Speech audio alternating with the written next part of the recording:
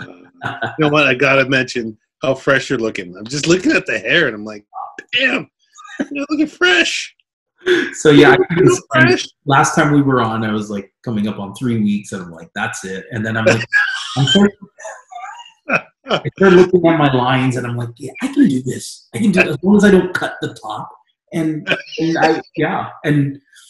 so the funny thing is, my son needed a haircut even worse. Like he was bad. So I had practice on him, and it gave him confidence to do it on me. Okay. But go ahead and ask your question. How did you get to the back?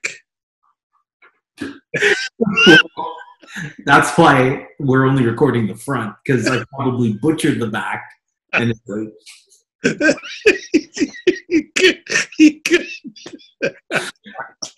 That's right. Don't worry. There's no business in the front, party in the back. It's just all business. oh It's yeah, just business. totally. It's like it's a clusterfuck in the back. It's not just a party. So, if you Amazing. have tried to cut your own hair, you get like, it's so weird when you look in the mirror and you're like, going forward is actually what it looks like in the mirror. If it's going forward, you need to go back, and it's like Yes. it's the opposite, right?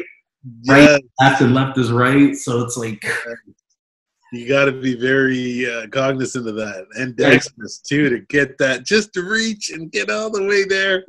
and then you find out which arm is more flexible than the other. You gotta love the quarantine.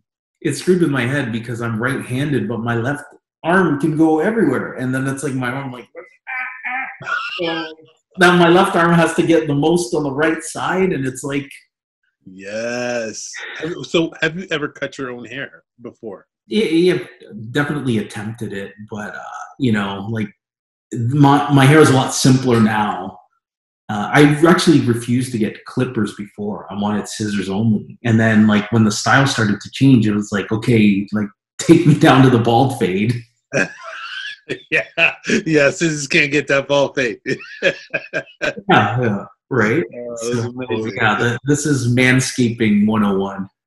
Yes, man. I'm in desperate need of some. You know what? I'm sure in like, well, I'm back and forth. Part of me just wants to see how far I can go, and I know that this is the perfect opportunity to just let it go, just to see how what kind of beard I can actually get. Because I haven't shaved in a month. This is just a month. This is a month. Oh, yeah, it's ridiculous. Yeah, you're a Neanderthal.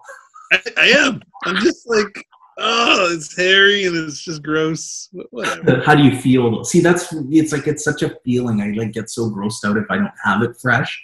So that I was 3 weeks, and now maybe because I can kind of do it myself, I'll do 2 weeks.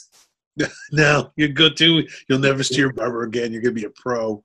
Yeah, no, I'm going back to him. There's no question. But it's I don't want to get too much confidence here. Yeah, I can do it myself, but I really don't want to. Yeah,